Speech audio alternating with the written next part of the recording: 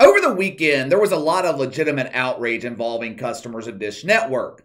I have been a customer of Dish since 2009. I was one of the few customers that weren't upset. Dish customers, they were pissed off because ESPN had a carriage dispute with the provider. Midnight on Saturday, the ESPN family of networks went dark across Dish Network. People were understandably angry. I wasn't.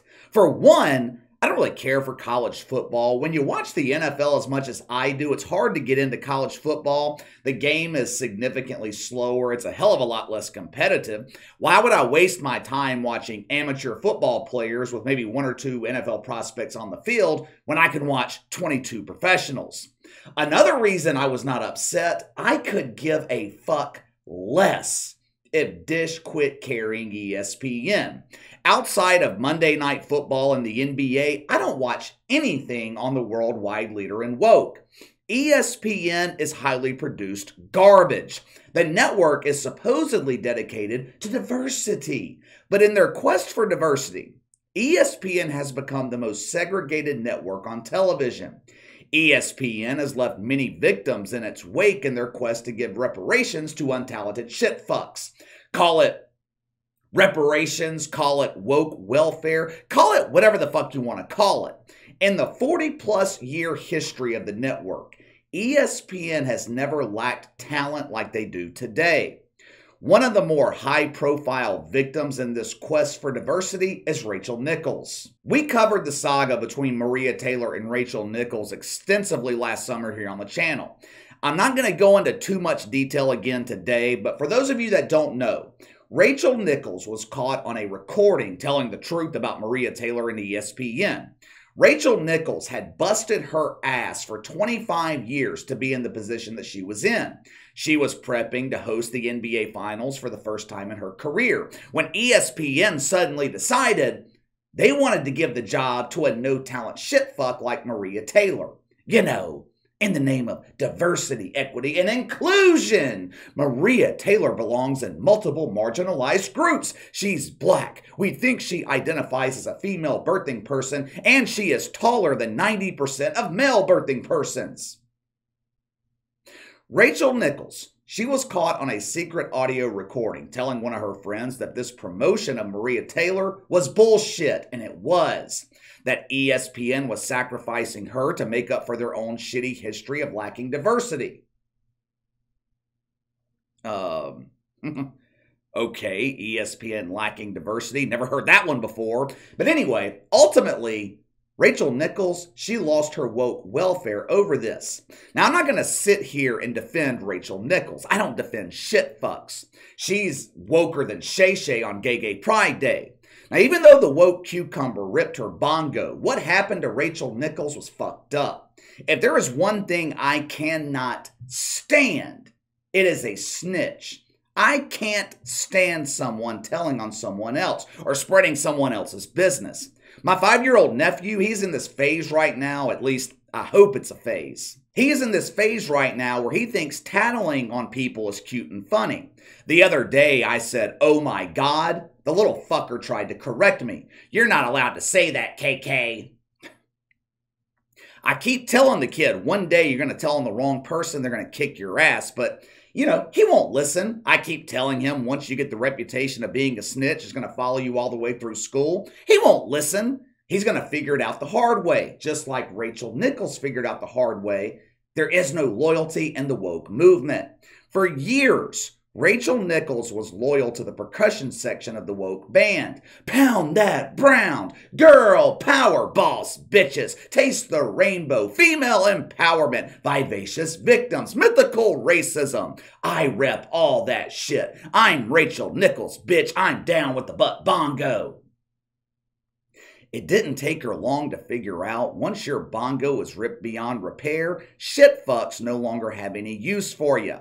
Last week, Rachel Nichols, she was the guest on the All the Smoke podcast, which is hosted by Matt Barnes and Steven Jackson. The conversation shifted to the controversy last year with Maria Taylor. Some of you might know Maria Taylor by her legal name, No Talent Shit Fuck.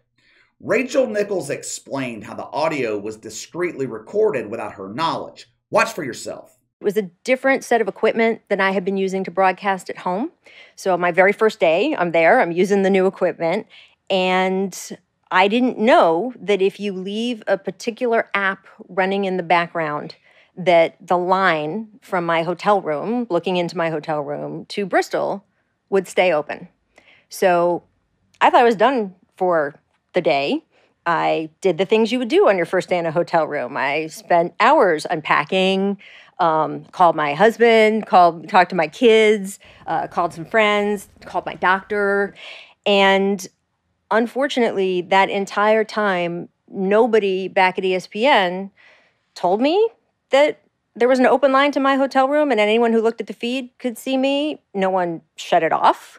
Decided, oh, she clearly doesn't know she's being watched unpacking or doing all these other things. I said this last year, I'm going to say it again. The person responsible for doing this to Rachel Nichols, they should have been immediately fired.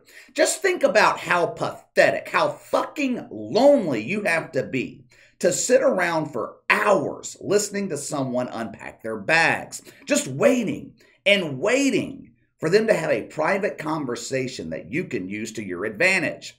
I don't know about you guys, but I don't have that kind of time. I don't have time to sit around spanking my wanker to your woke boner words.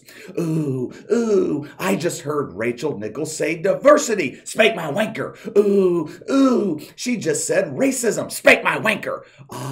She hit the trifecta. Rachel Nichols said misogyny. Spank my, oh no, I'm out of hand lotion. That's okay. I have preparation H. I can pop my butt berries with this cucumber. I normally have a hard time sympathizing with a shit fuck, but I can kind of sympathize a little bit here with Rachel Nichols. She was dealing with brand new technology. She didn't understand how it worked. She had been working at ESPN for 25 years.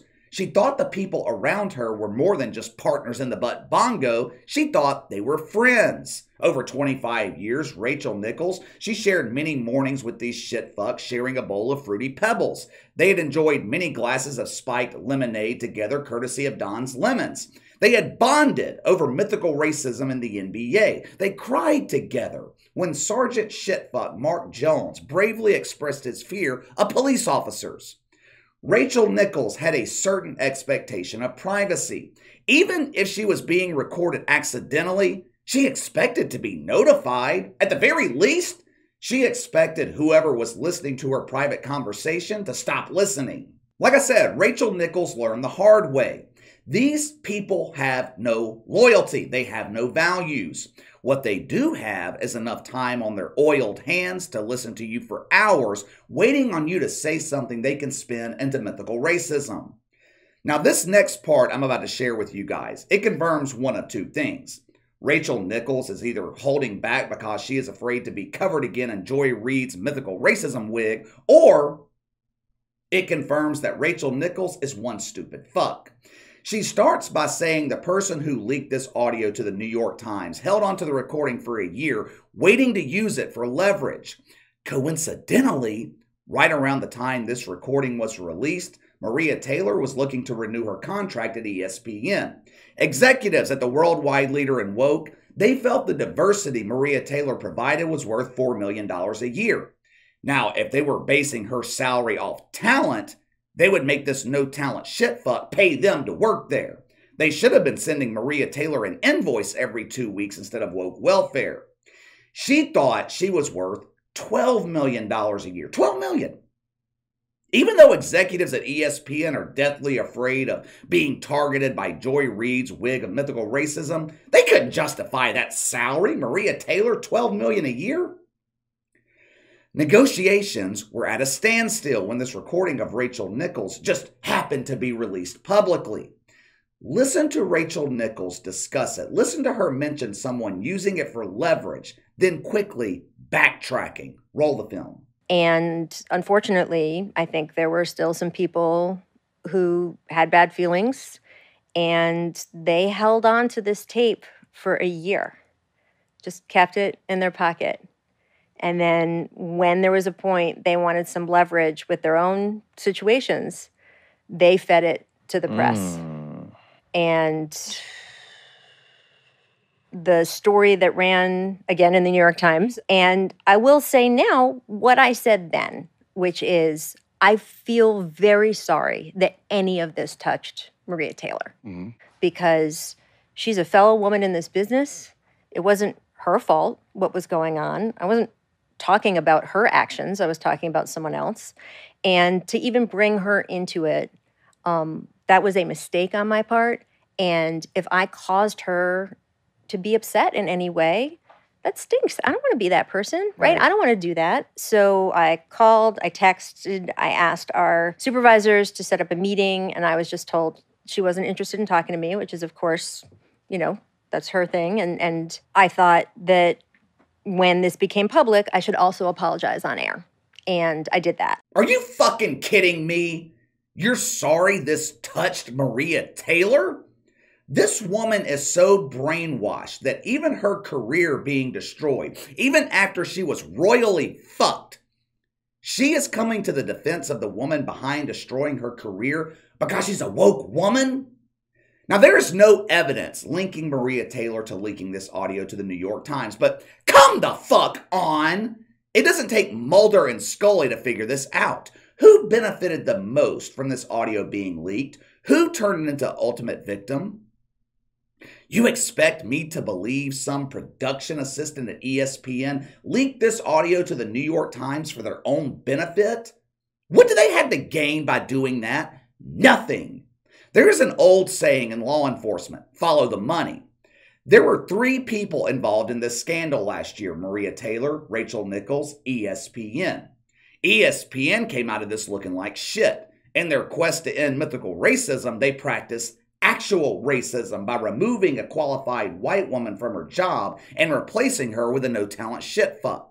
All on the basis of race. Sounds like racism to me. Rachel Nichols, she had her career and what was left of her reputation destroyed. She quit being respected by normal people years ago because she kept promoting propaganda. After the audio was released, she had her membership revoked at Woke United Methodist. Instead of forming a prayer circle holding wankers to worship the woke oak tree, Rachel Nichols, she was forced to worship the oak tree alone. And what happened to Maria Taylor? She signs a multi-year deal with NBC worth millions of dollars. She has been hosting events that she's not even remotely close to being qualified to host. Olympics, unqualified. Sunday Night Football, unqualified. We were watching Sunday Night Football last night. At one point, Maria Taylor's on the field with Tony Dungy doing what she does best, spreading her mouth farts to a national television audience. My girlfriend, she looks over at me and she said, "Who the fuck is that lady? She sucks. This segment is useless." It was absolutely brutal television. Anyway, you tell me, who came out ahead? Not only does Rachel Nichols believe that Maria Taylor had nothing to do with this, she fucking apologizes to her.